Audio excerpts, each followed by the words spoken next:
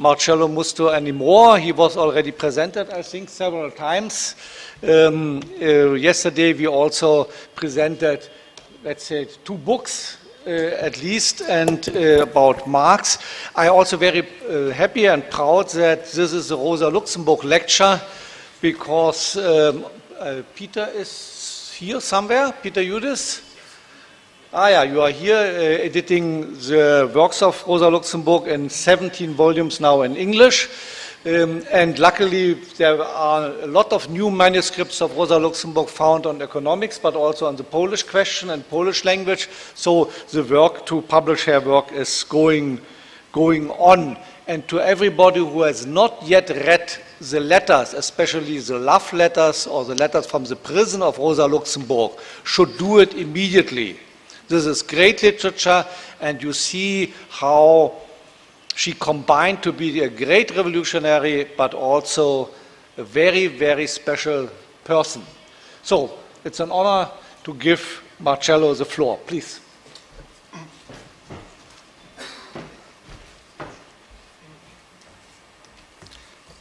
Good afternoon once again. Thanks to Michael, and once again, very, very sincerely, my congratulations to the organizer for putting together such a big event. I am also a little organizer, and sometimes I don't like when we invite professors, especially from North America. They believe that everything is granted for them. They never, often, they don't thank for the work that has been done. And actually there are, as Michael told us, Michael Brie told us before his presentation, we know that there are dozens of people beyond the work that you have been doing, and hopefully the work that we will be doing together in the next years. So I was very stimulated by many presentations that I heard in the past days, in particular today. So in the end, I decided to include some more topics in my presentation. And I hope that this is not going to turn into a too superficial and problematic and long talk. I also wanted to ask Professor Desai if he could give me your clock to watch, so I can check the time. So now the clock is gone. Take this, Marcello, take this. So I will keep an eye on it. Not all Neapolitans don't return Thank you. Clock. So what am I going to do is I'm trying to say something about Marx's conception of communism, post-capitalist society, because again I was very stimulated, and then I will go to a second topic, which is the dialectical function of capitalism, which is very important for me to understand the position of Marx, and then I will focus on the last years, the last decade, in particular the last 4 or 5 years, in relation to this topic of communism, socialism, but always looking at the role of capitalism for the communist society. So there were basically 3 big umbrellas under which we can put pre-Marxian socialism. And one of these are the thinkers who believed that it was very relevant to discover, to find a new system, a new theoretical system for socialism. People like, for example, Saint-Simon, they believe that if a system is created, is invented, then the workers, or actually at the time the people, will follow and will build the new society. The second big umbrella is the absolute equality. Like many of the socialists and communists before Marx, and actually also after, believed that we have to live in communism under strictly equal circumstances. Like we should all dress the same, we should all eat the same amount of food. And the third umbrella, the third group under which you can categorize very superficially what existed before Marx, are those who created some experiments, the phalansteries, for example, of Fourier, theoretically, but also many communes, like the one that were made by Cabet, who went to the United States after 1848, or you all know the cooperatives of Robert Owen. So Marx had a lot of respect for some of these thinkers, but he was extremely skeptical about the sectarian continuation of these ideas. And the skepticism of Marx was particularly strong with relation to one issue, the fact that all of them, most of them, almost all of them, believed that the working class could not emancipate themselves, that the workers always needed somebody to indicate them what to do. Now, as you know, Marx said that he never indicated the socialist system in the notes to Wagner, Adolf Wagner, or that he did not want to write something about the recipe for the cooking of the future. But it is also true that Marx left some indication about communist society in his work. And in my opinion, he left this indication in three kinds of writings. The first are the writings in which Marx wrote against the other socialism, what he considered wrong. Michael Brie again said something about it yesterday, wrong socialism. Actually, these were the few times where Marx published something, with the exception of Capital. So where he felt in the need of saying to the working class, this idea is wrong, this socialist option is wrong. So you will find something like this in the German Ideology, in the Communist Manifesto, in the Grundrisse against Proudhon, in the polemic against Lassalle, like the critique of the Gotha program, and in other places. Marx also wrote, and this is the second group, texts for political propaganda of parties, union, organizations that exist at the time, in particular for the International.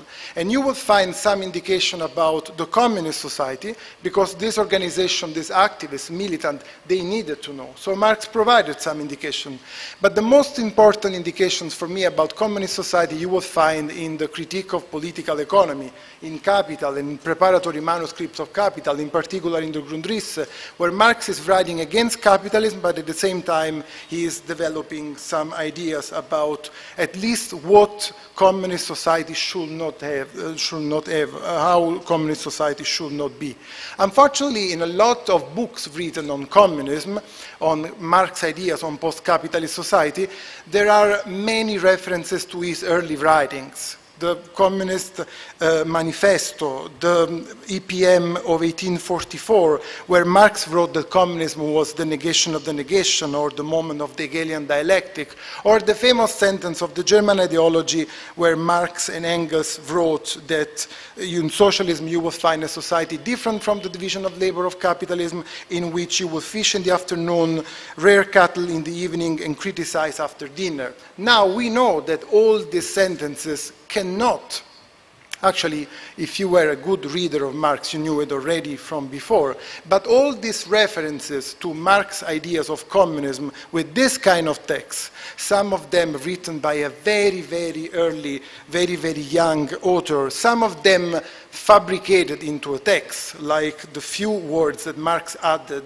to criticize Engels, criticize after dinner, or being a critic, cannot be the idea, cannot be the representation of Marx's communist society. And the same with the Communist Manifesto. If you read the 10 points of the Communist Manifesto, you will find several points that Marx overcome later. One of them, for example, is the idea that the abolition of all rights of inheritance. This was a very strong polemic that Marx had against Bakunin, who was retaking this Saint-Simonian position within the International. So I'm going to go now to the next point, unfortunately very briefly, which is the importance of the development of capitalism for the communist society. Already in the writing Wages, the preparatory manuscript of 1847, you see that Marx said that there is a positive aspect of capital. And you all know, I'm not reading this quotation about the Communist Manifesto, that are very familiar to all of us. You know that Marx wrote this famous article on India, in 1853, the future result of British rule in India, and Marx is saying that there is a double mission of capitalism. One is positive. There is also a very nice speech that Marx gave in 1856 on the anniversary of the newspaper, the People's Paper, and Marx said, actually, the development of the steam, electricity, and the self-acting mule will be more important than for the revolution than the political action of Barbey, Raspail, and Blanqui, who were three famous revolutionaries at the time. So Marx is saying the development is the most important thing. And there are also sentences in the Grundrisse that are very similar to Communist Manifesto and to the article of New York Daily Tribune of 1853. Obviously, Marx is always aware of the, I'm quoting, usurper side of capital, and that the fact that the free time created by capital was just to make workers do more work.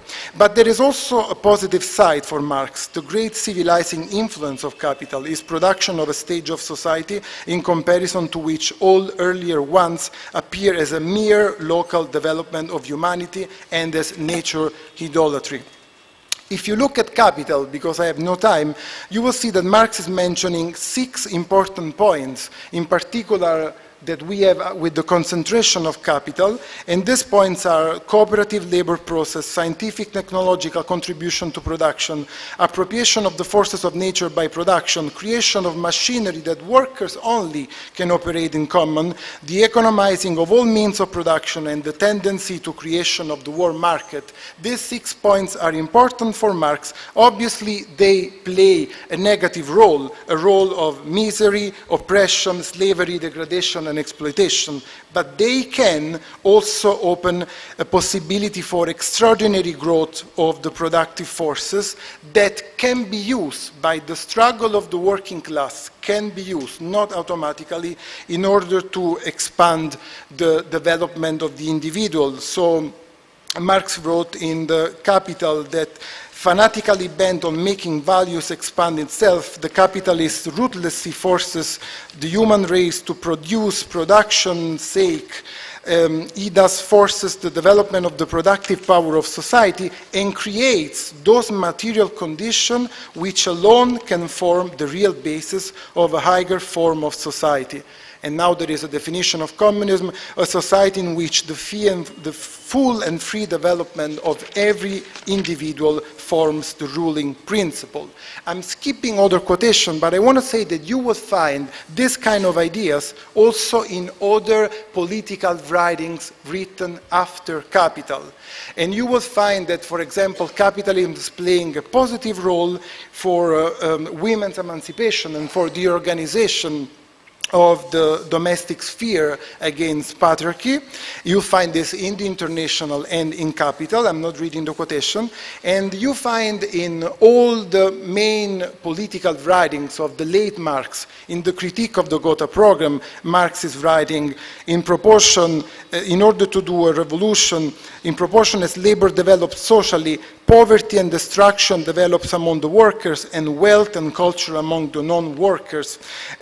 You also see that when he's writing the critical notes about Bakunin, he says that it is only possible to have a social revolution where, alongside capitalist production, the industrial proletariat accounts for at least a significant mass of people. So my thesis here is that Marx, from the early 40s to the end of his life, in his political intervention and in the elaboration of Capital, is saying that the productive growth of capitalism generates the precondition for the communist society for which the workers' movement was called upon the struggle. Now, what is very important for me is to read the elaboration of the last Marx, in particular this kind of elaboration, to see that the research that he conducted in the last years of his life helped him to avoid the mechanic, dogmatic, economicistic approach that unfortunately was very strong in many Marxists, starting from the Second International and then inside the communist movement. But before going to this, before going to the transitional points and to the debate of the last Marx, I wanted to open a short parenthesis about a couple of topics that have been debated in the past session. And I wanted to clarify what Marx did, or at least what are the few of the many things that he did in the last decade of his life. First of all, Marx is opening new horizons of life. So it is not true that he did not do any kind of research, and on the contrary, he started to research on new disciplines. And Marx is trying to update his knowledge about the discipline in which there was a very strong scientific development and progress in those years. For example, Marx is studying a lot of geology. Why is doing this? Because it was useful for industrial agriculture, chemistry, physiology, the studies of 1876, agronomy, botany. Quayside already told us a little bit about it, so I can skip this part. New horizons. Marx is also working on the pre-capitalist societies, in particular about the issue of common land ownership. Marx is very interested in this. And with the book of Kowalewski, Marx is observing and taking notes in particular about 3 points: the intervention of the Spanish in the Americas, the intervention of British in India, and the intervention of French people in Algeria. And Marx is strongly criticizing this kind of intervention. And Marx is strongly criticizing the destruction of the commune forms of production, ownership, and organization that exist there. Both Marx and Kowalewski are therefore writing clear statement and violent statement against colonialism, but very interestingly, Marx, who was a friend of Kowalewski and had an high esteem for his scientific friend, is also criticizing in some point Kowalewski for importing into the non-European context, like for example India, European categories. And Marx is saying, dear Kowalewski, if you have this kind of phenomenon, like commendatio, for example, it does not mean that in India there is feudalism. So Marx is very, very careful in his analysis and to make distinction. Marx is also, third point, returning to history. Marx prepared 200 pages notes on Indian history from 664 to 1858 to the end of the Sepoy Revolt. And there is a very careful analysis of Indian history, much more depth than the analysis that he could do at the age of 34, 35 when he wrote his article in 1853. Marx is also writing a very big chronology of history, 16 centuries. Literally, Marx is dying while he's writing this chronology. And it's interesting to see that Marx is not only doing a chronology of the main economic events, but is also taking into account the role of the state and the importance of politics. Like he's criticizing the colonial intervention, calling British dogs, or the hypocrisy from England. So these are the kind of comments that you will find there. Marx is also writing about history every time that he can. For example, in the very relevant for me notes on the manual of Adolf Wagner, Marx is saying, look what this Wagner is saying. Wagner is arguing, I'm quoting, that Aristotle was wrong because he considered slavery non-transitional. But Wagner also wrote, Marx was wrong because he considered capitalism transitional. So in this text, there is the old polemic that Marx already started in the early 40s when he's saying that the most important thing, also for political reason, the working class is to consider capitalism an historical mode of production.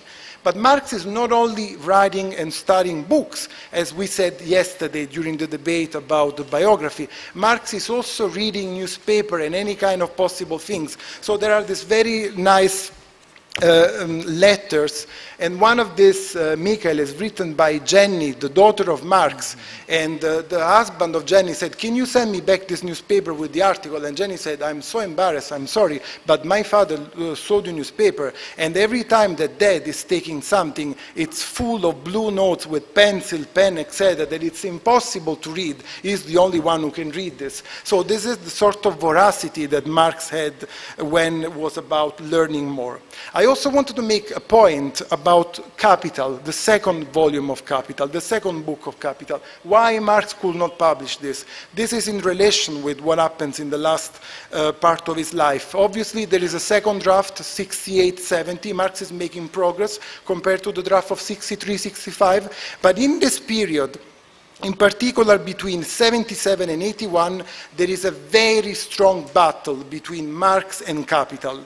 And Marx is trying once again to do new studies, very focused on political economy. Marx is studying banks. Marx is studying monetary system. Marx is studying the crisis that started the economic industrial crisis in 1873.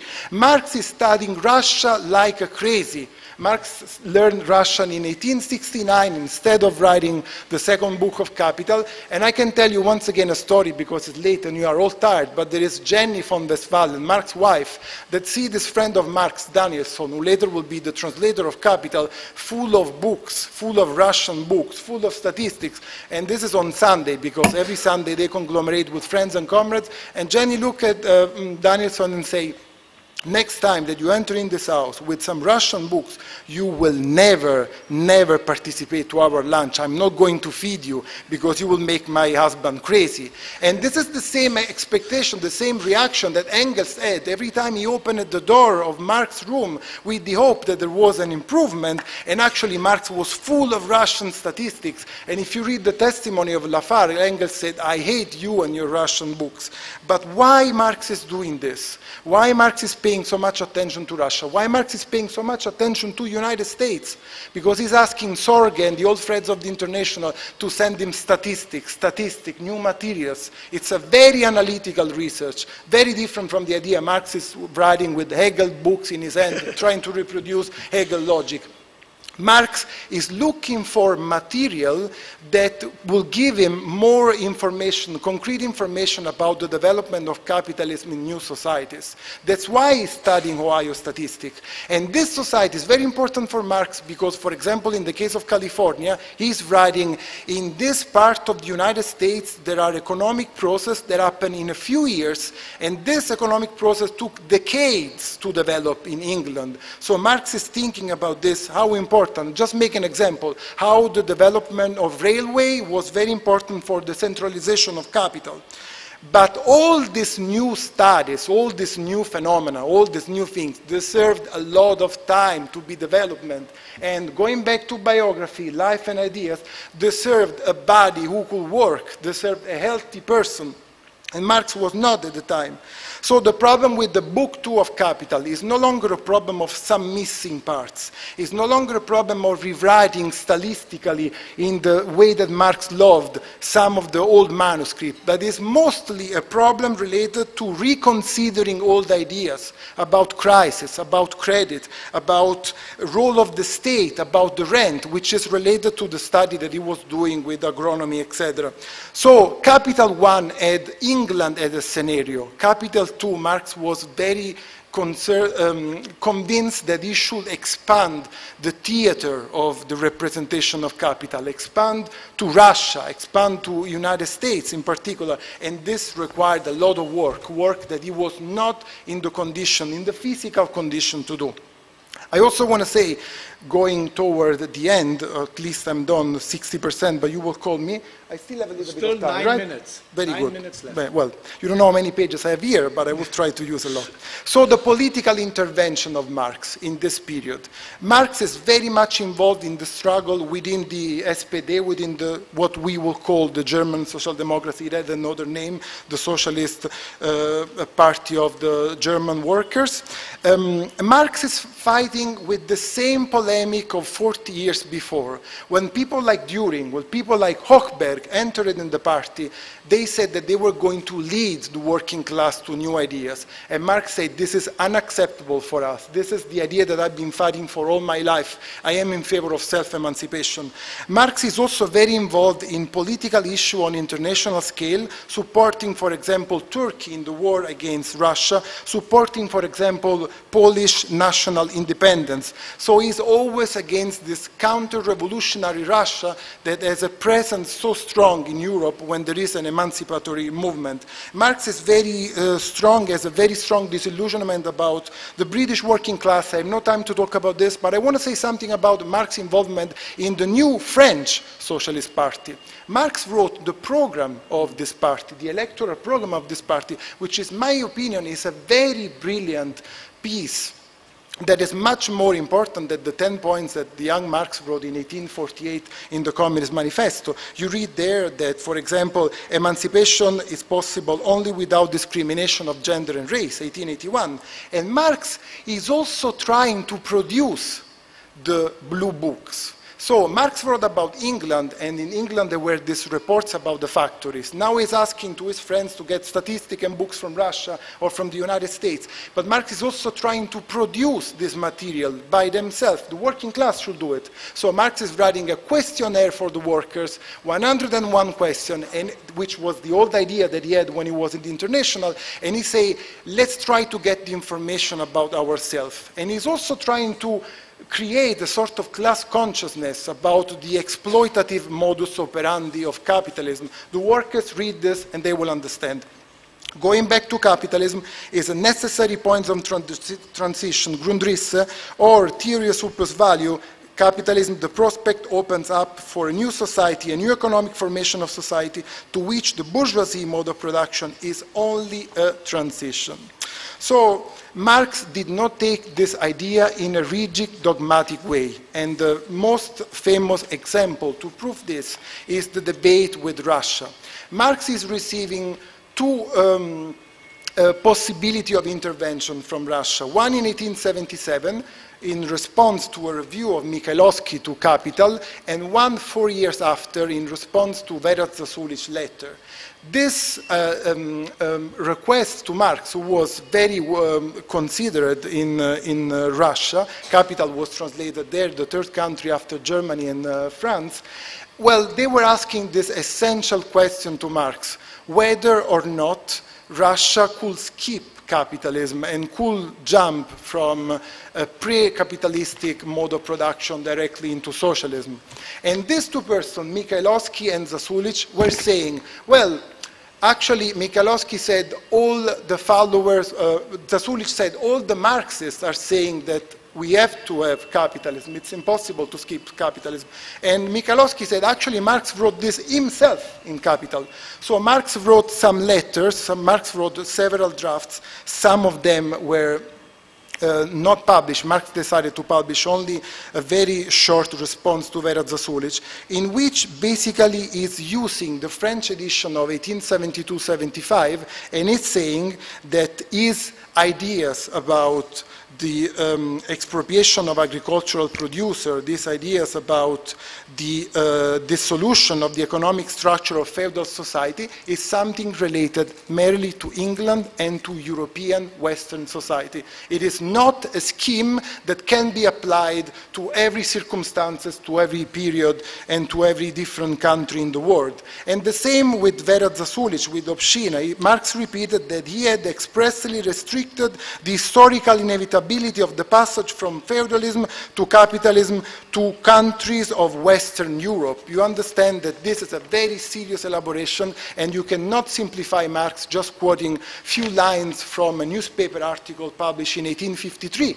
By the way, in this letter, Marx is going back to India, and Marx is saying in the draft of Vedat Zasulich, who in this place, besides the stupid anthropologists, liberal anthropologists, believe that capitalism has produced in India something else than more caresties and more destruction? So there is a very strong critique against capitalism. So to overview what was Marx's elaboration to Zasulich and Mikhailovsky, Marx is against, Marx did not exclude the possibility that the rural commune will break up, but not because it was a sort of historical predestination. At the same time, Marx says that it's possible to have a coexistence of rural commune with some more advanced economic forms. So he's saying, quotation, the peasantry can thus incorporate the positive acquisition devised by capitalist system without passing through its caudine forks. Marx is also not thinking that this Obshchina is the form of socialism, is the form of emancipation. So I'm very suspicious by these ideas that the late Marx changed all these ideas, changed his mind about everything, and he became a sort of new Herzen, believing that the Obshchina in Russia is the new form of socialism. Marx is always in favor of individual development. Marx is criticizing the isolation of this Obshchina, and Marx is saying that obviously there need there is the need of a social production and a new political form of organization of this община. And Marx is also learning another lesson after the one in 1879 by the Commune of Paris. Now he's learning the lesson by Russian populists who said, it is possible, it is achievable. So the political will and a favorable set of historical circumstances are important for Marx, are playing a role for Marx. Marx is not only learning from books, but he's also learning for the social movement, the political circumstances. This is why in the Communist Manifesto, preface of 1882, you read that can the Russian община pass directly to the higher form of communist common ownership? And the answer is, the only answer possible today is this: if the Russian Revolution becomes the signal for a proletarian revolution in the West, so that the two complement each other, the present Russian common ownership of land may serve as a starting point for communist development. So, final consideration. You have to understand this kind of things. Marx could not come about through a fixed sequence of predefined stages. The idea that he had in the preface of 1859, Asiatic mode of production, feudal mode of production, bourgeois, and communism is something that you cannot take into account here. And also the preface of 1867 is a mistake. Marx is no longer thinking that, you know, the most developed country is showing the route that every country has to pass. Also, Marx denied that the development of the capitalist mode of production was a historical inevitability in any part of the world. Marx's consideration of the future of the община are poles apart from the equation that socialism is the development of productive forces. It's not like this, Koei Saito told us today, the ecological part of the община as well. Marx is now more flexible about considering disruption, revolutionary events. It is no longer linked to this idea that there must be all this prerequisite. Marx is in favor of a multilinear conception, a conception that he already developed between 57 and 67, the Grundrisse and Capital, and a conception on which he came back in this period, 77-81, but he was not able to finish, he was not able to write, he was not able to develop in full this idea. And finally, Marx is guided by hostility toward past schematism and new dogmatism that were born in his name, the new Marxists. People said, I'm a Marxist, therefore capitalism should follow this route everywhere all the time. So,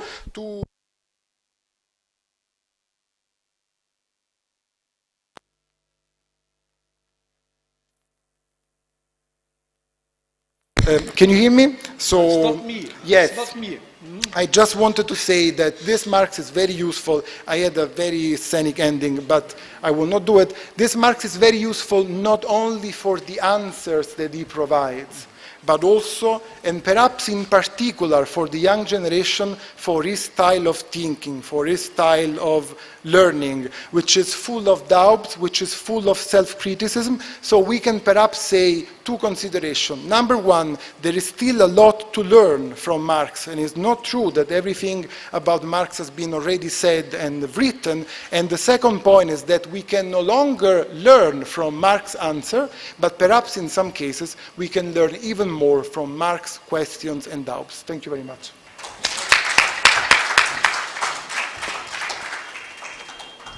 Thank you. You are 1 minute over, so you know the Germans are bound to rules, and we are abiding the rules too much.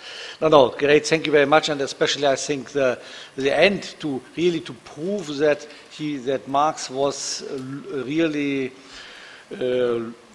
started a long time search process. I think this is very important. Yeah? Never to be satisfied with the answers you have found. We are going forward asking. This is Zapatista, as I think said it. Yeah? We are going forward asking ourselves all the time. This is the way the emancipative forces should work. So the floor is open. Please, Peter. Yes, the micro, please. Yeah. Thank you very much for that presentation. Just a quick question. You mentioned Marx's outline of world history that he made at the very end of his life, the outline of world history. This has not been available in English except in very small sections. It is available in Chinese. It was published in full. It's about over 1,000 pages long. I'm curious who else or where else this has been published. Is it available in German? The entirety of it, the 1,000-page outline of world history? If not, why not?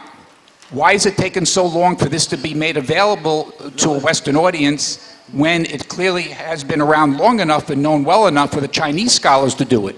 And it's to their credit that they did so. I've had a chance to look at some of this outline of world history, the small parts that were made available, and they're quite fascinating. So I wonder if you can tell us some more about that. Okay. Professor Desai?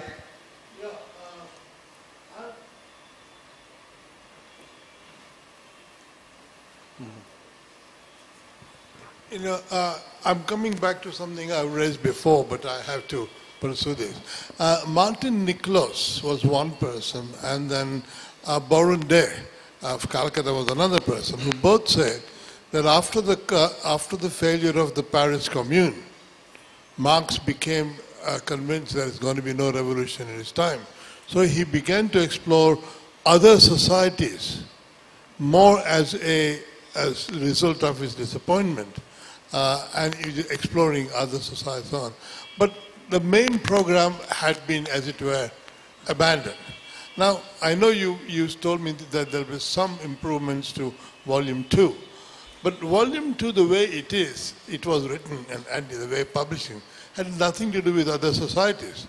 It was to do with technical problem of, longevity of capital, circuits of capital, and so on. So I think this anthropology of other societies are utterly irrelevant to Volume 2 or Volume 3. And the question is, why was this going to be Volume 4 or something? Because it doesn't make any sense that this man has spent 16 years doing other things than finishing his book. Okay. Here, please. You, yeah? No. You wanted to speak? No. Okay, then him. Okay. Okay, my question is also a question of only detail. Okay, I know that part 2 of Mega 2 contains all the economic manuscripts connected to capital. So my question to the professor is that does it contain all the drafts of Capital Volume 2 also? Number 1. Number 2, is there any effort to try and bring it out in the English language? So please hear the micro here. Yeah, you have a micro, yeah? Please okay. start. Okay, and the last then. See, I just have a small comment. I mean, one can be interested in Marx as a person and what he believed in, what he said, where he changed his mind, and things of that nature. But, there is a Marxism which seems to have a theory which explains. Now, if you have a theory of history or development of history through technological development or whatever.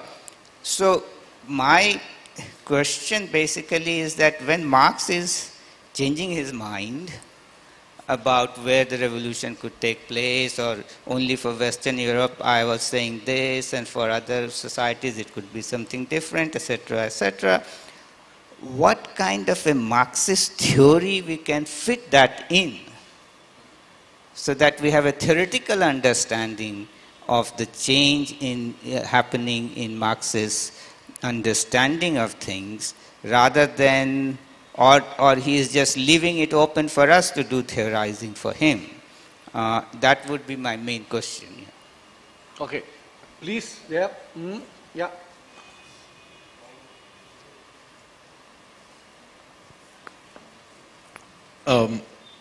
Thank you, Marcello. That was really fantastic. A couple of things.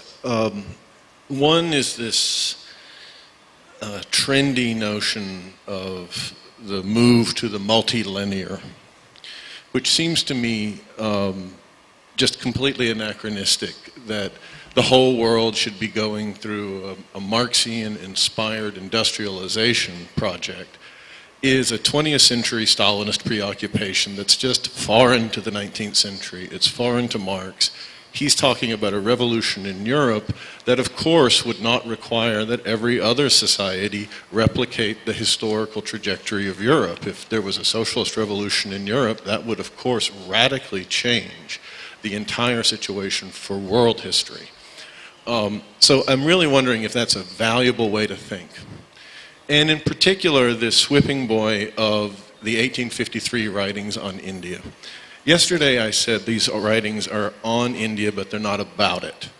And that's in part because when you look at the notebooks, and you look at, in a sense, the extension of the notebooks, which is all the newspapers he's writing about and he's digesting that we don't have anymore, but he certainly took notes on and are represented in those writings, he's talking about the debate in Europe. He's not talking about India. He's talking about the debate about investing in the railways. He's talking about the debate about the possibility of growing cotton in India. He's talking about John Bright, the Manchester Liberals, and what they're saying in Parliament. And this whole notion that Marx is saying that the British are a progressive force, all of it is to say, if liberalism could be extended into India in the way that the Bright Manchester Liberals say it could, then it would be, but he never believes that because he hates John Bright and he knows that John Bright is misleading the working class in Great Britain. So I really just find, is this really a valuable kind of lens? Because Marx already said the present misery of the Hindu is that the old world has been destroyed and that new world is taking its place. That's exactly what he's saying in the 1870s, it seems to me, about a bleeding process with a vengeance. Marcello, you have 5 minutes.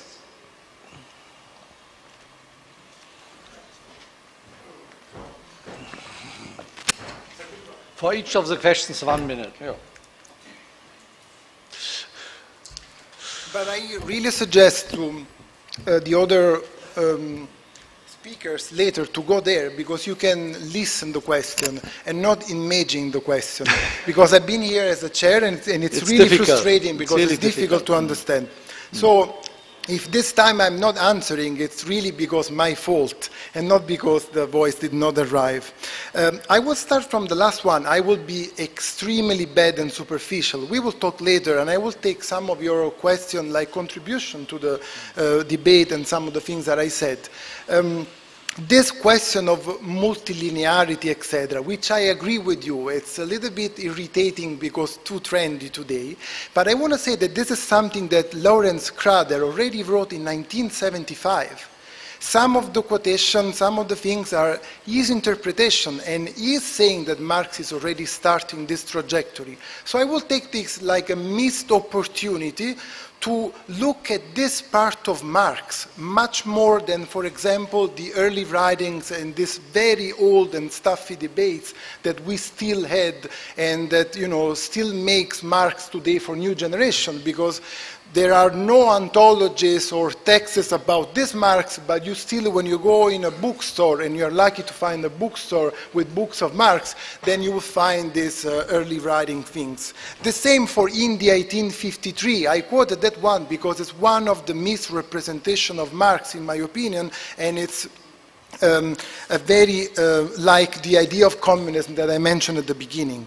So going back to the question of Peter Hoodes, the world history, the excerpt on world history, they are available in German only for some 200 pages related to German history, and this is the most boring part. They are not available in English, they are not available in German, they are available in China. Why? Because in China there are 100 people in the Institute working the way that the Institute for Marxism-Leninism used to work in Moscow with 80 people and in Berlin with 40 at the time of the decipheration of all these end writings of Marx. Also the things about India, the notes on India, they were reprinted in an extremely obscure edition by the University of Hawaii, printed in 2001 in Honolulu. If you want to go there for vacation just with the excuse that you're going to buy the book, then it's something else. But I believe that it is very important to prepare anthologies, rigorous anthologies, in particular about this period of Marx's life after the International, because it is not possible to publish a book like this with, hundreds of obscure pages that only few dozens of specialists can understand and perhaps enjoy. But it would be very good to have anthologies very rigorously done. So not anthologies that you take a sentence from 1844, then something from Capital, and then you go back to Marx's dissertation because you want to follow that path of ideas, right? So an anthology of 150 to 100 pages, well edited, in which you can see the elaboration of the late Marx, and people will have a lot of surprise about this. Going back to Professor Desai's question after the Commune, I would say no. I say that Marx still has a very strong opinion and expectation about the working class movement, the party in Germany and in France. Two different ways. Marx is also a little bit chauvinist about Germany, but he's very happy, and that's why he's writing the political program. He says a new socialist party is born, finally it's no longer Proudhon, and the party in Germany is developing very quickly. It's getting already 9% of the votes before Marx's wife died. So he's optimistic about this. It's not only that, in the West there is nothing to do, therefore there is only the possibility of something burning somewhere else. The volume 2, and actually you asked so many questions about this, the volume 4, etc. How can I answer? I just want to say that yes, these anthropological studies, they belong to other preoccupations of Marx, and I could not go into this, but I will talk to you later. But as Koei Saito told us today, Marx elaborated the manuscript number 8 about Capital Volume 2 in this period. Obviously, the thematic of Capital Volume 2 are less political, but there are two parallel studies, and beside these two parallel studies, there are all these disciplines and new research that Marx is taking. The question for Volume 4, and actually Volume 3, you didn't mention this, is even more complicated, because of book number 3, there is only one draft of 64, 65, and Marx is writing in a very optimistic way, then I will publish Volume 4, the history of the theory. But actually the history of the theory is the most incomplete one, because it was written only between 62 and 63, and only about one specific point, surplus value. I'm close to the end. There is something available in English. Again, I don't believe that we have to publish 15,000 pages in English to say, oh, now we know Marx, but the question is anthologies or publication of significant parts of the preparatory draft, like, for example, did Fred Mosley a couple of years ago, publishing for the first time in English the manuscript from 64, 65. And then the final question, revolution, what kind of Marxist theory? Well, if you read this Marx very carefully, then you understand that you cannot simplify political issues in the interpretation of the society. For example, if you live in South America and there is the campesino, you cannot say that the campesino is the expression of the petite bourgeoisie.